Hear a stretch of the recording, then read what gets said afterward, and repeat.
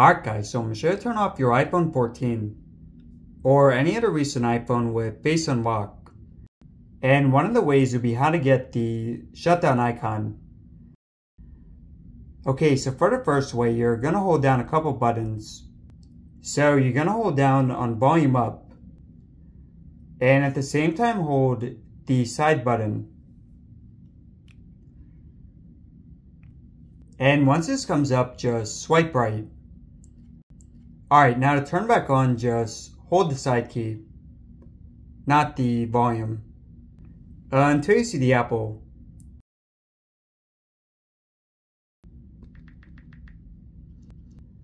Next, for making this shutdown icon, so first just go into your settings, then go into general and software update.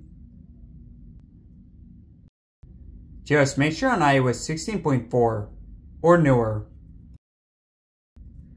Alright, next, you're going to search for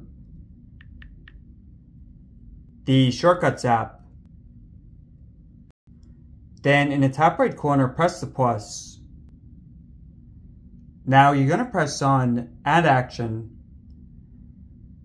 And you're going to search for